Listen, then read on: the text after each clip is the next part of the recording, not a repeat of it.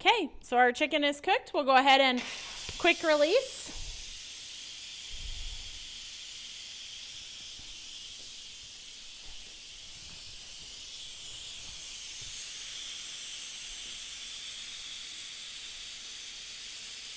It smells delicious.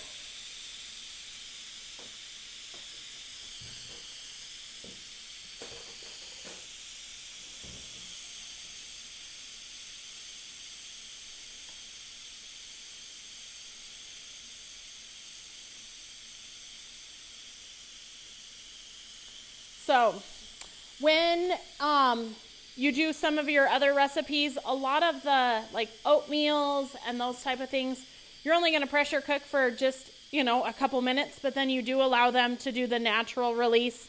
So they're going to natural release for 20 to 40 minutes.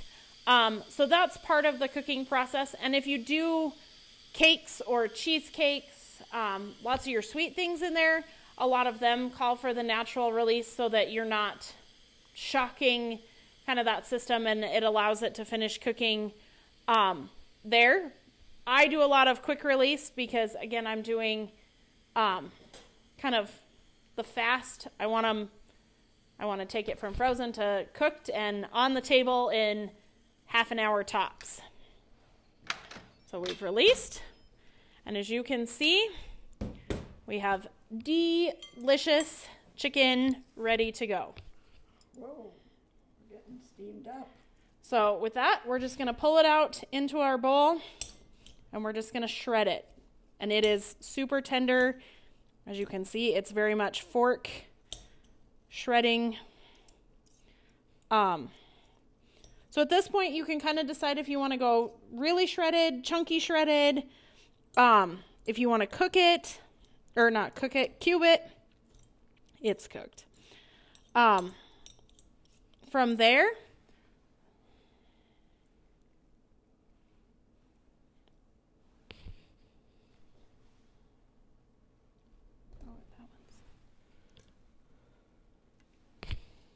so just super easy. This smells really, really good.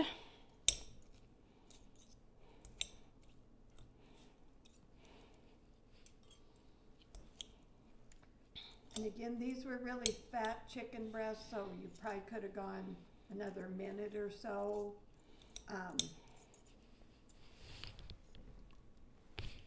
And like cooking everything else, your food thermometer comes into play. I use it a lot when I'm using my Instapot, just so I know that I'm cooking everything to the proper temperature. They're kind of like our fat baked potatoes. They're shredding. Oh yeah. So with that, the recipe calls to just discard all of your liquid. What I do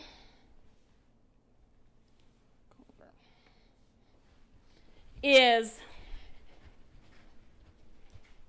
we're gonna pop that there for this minute in time. I am going to just reserve that liquid in my measuring cup, because I have learned that I kind of like to add some of that liquid back to my chicken, just because you get a little extra moisture. And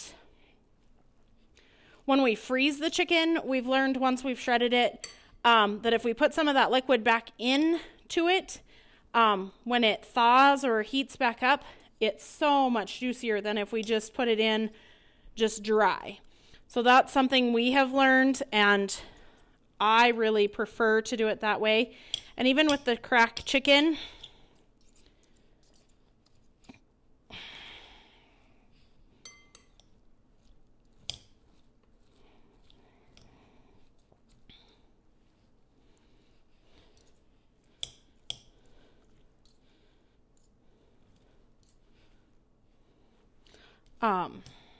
I tend to add some of that liquid back in just because I want it nice and moist and juicy.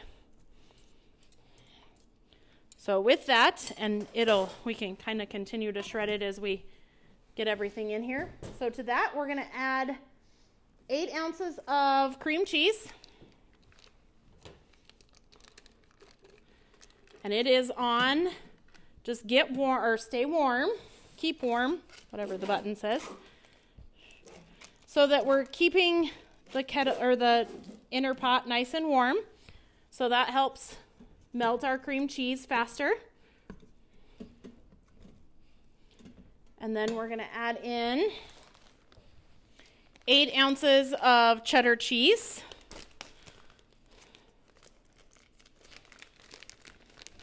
And it never fails.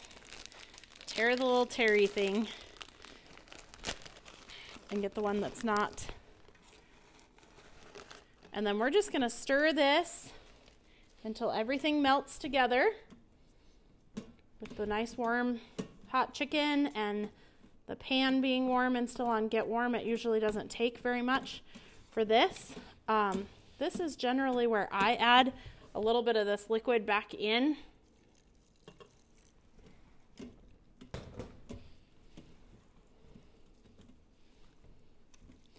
The recipe does not call to add in the juice, and it calls for a little bit of hot sauce. I don't add the hot sauce in. I think it's got a really good flavor, and it's what our family enjoys this way. As you can see, it takes just very little time for everything to start melting and incorporating. So we eat this, serve it on a hamburger bun, on a good roll. Trent loves to take it in his lunch with tortillas, and he eats it hot or cold. He also takes it and eats it like on corn chips as a dip. I mean, basically like chicken nacho dip stuff.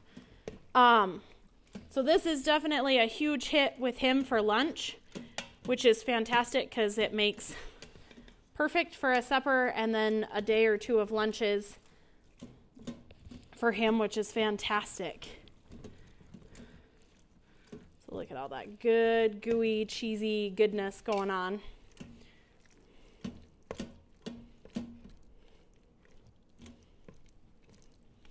And this is one, had we not added the spices when we cooked it, you would definitely add them now. I like to add them when I'm cooking it. We've just discovered it really makes the chicken have that really nice ranch flavor from the get-go. But if you were going to do 3 or 4 meals worth of, and maybe didn't want all of your chicken ranch, you can definitely add it at this stage, and it tastes really good too. So with that,